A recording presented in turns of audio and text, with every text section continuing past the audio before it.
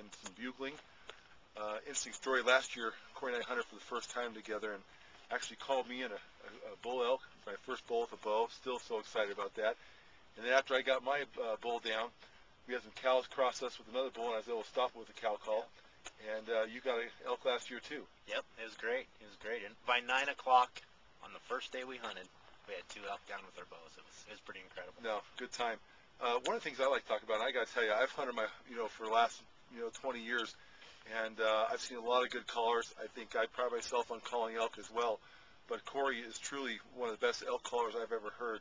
And I'm gonna have you give a little demonstration in a minute. But Corey, one of the things that I like is, we all have different products we like to use.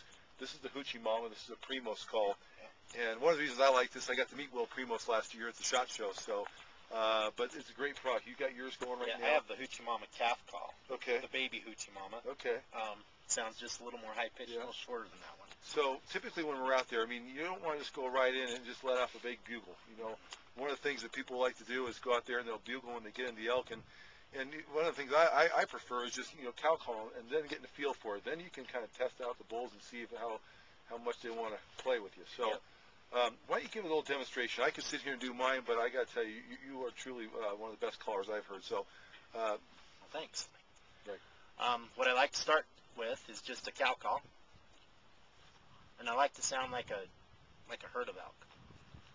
I don't like to sound like everyday hunter out on the hill. So.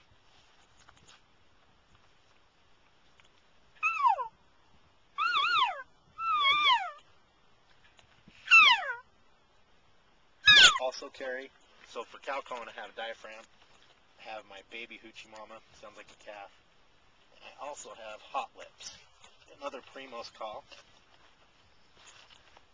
I don't use it as much, and I'm all tangled up here. I don't use this one as much, but sometimes, when all else fails, this will really get the bulls worked up.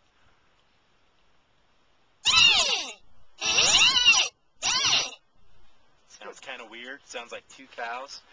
I always get a weird look when I use that in front of people, but it works. I was using that actually this morning. Was into a bull elk this morning. Was able to get fairly close, but that was one of the I'd say more of a silent bull. I mean, he bugled a few times, and I was using my cow calls. I actually then threw out a diaphragm bull elk call, did a little bugle, and he wasn't too vocal. So I think this afternoon I'll go back after him. But let's hear a bull elk call. And okay. What I do with bugling, I use bugling to try to get a bull to answer me, just to locate a bull. That's primarily what I use bugling for. Right. Or to keep track of a bull. A lot of times a herd bull, he'll bugle at you, and if you bugle back at him, he'll just grab his cows and he'll move away from you.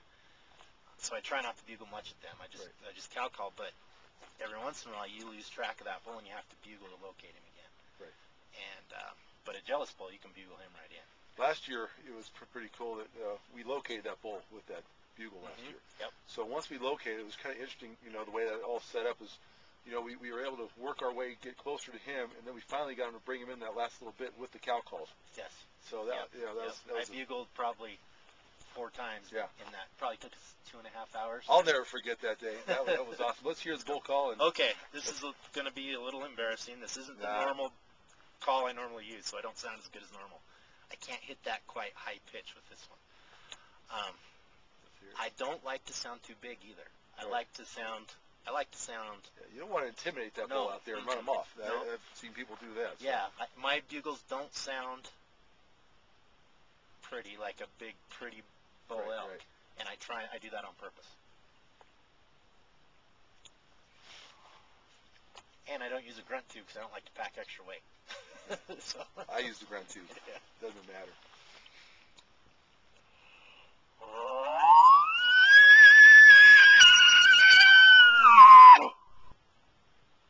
If I have a bull that answers me fast, and every time I bugle he answers me back, I call that a jealous bull. And what I try to do is copy that bull. Right. If he's grunting, I'll grunt. If he's cutting me off, if I'm bugling and he bugles over the top of me, I'll wait for him to bugle and I'll bugle over the top of him. All right. And I'll follow his tempo. I let him set the pace. And once I determine that it is what I call a jealous bull, I'll actually pick up the pace and try to get him worked up even more. Close the distance. Yeah, But yep.